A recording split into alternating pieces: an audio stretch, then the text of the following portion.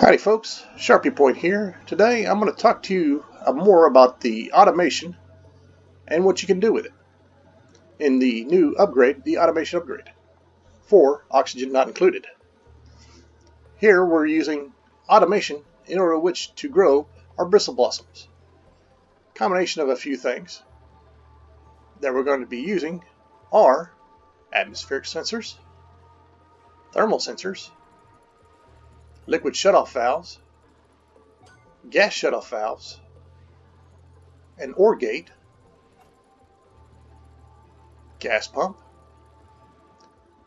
and of course all of our bristle blossoms that are in this area here too. Now on the back we have thermal plates. The thermal plates are great to maintain the area at a specific temperature, even if it's a very large area. So you'll see that here it's at 69 degrees, up here 69.8 or 69.5. So the temperature up here, due to these thermal plates, maintains at a steady temperature. So how does our automation play an effect of this? Well, let's go to the automation overlay. You'll see here that each of these atmospheric sensors are connected to a gas valve, an ore gate, and then the final signal gets put out to this gas pump.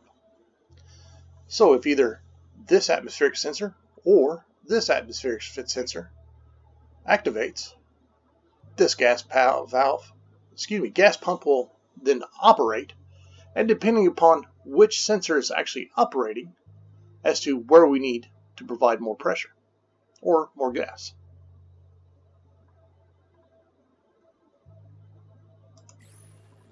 Now, our thermal sensors, they're connected to these liquid valves. These liquid valves are then basically just an on and off switch, and it's controlled by the thermal switch. So we're trying to maintain a temperature of 60 degrees. Now eventually this will happen, but it does take time. Currently, inside that chamber is 67.1. So, our cool liquid, which in this case is oil, comes in at 14.9 and leaves at 42.1. So there's quite a bit of heat that is exchanged in the area, which allows us to maintain a good temperature at which to grow our bristle blossoms. So this is a good, quick, and easy way to use automation in which to grow food for your duplicates. Now, in traditional methods, before our automation, we did have thermal sensors, we had atmospheric sensors, but then we used gas pumps, thermal regulators, in order to try to maintain that same temperature throughout our space. However, when the gas came in, say it was coming in here on the left side, by the time it reached our gas pump, which would be on the right side, the air would have heated up quite a bit, or maybe you only get a few plants to grow, or one or two, or maybe none at all.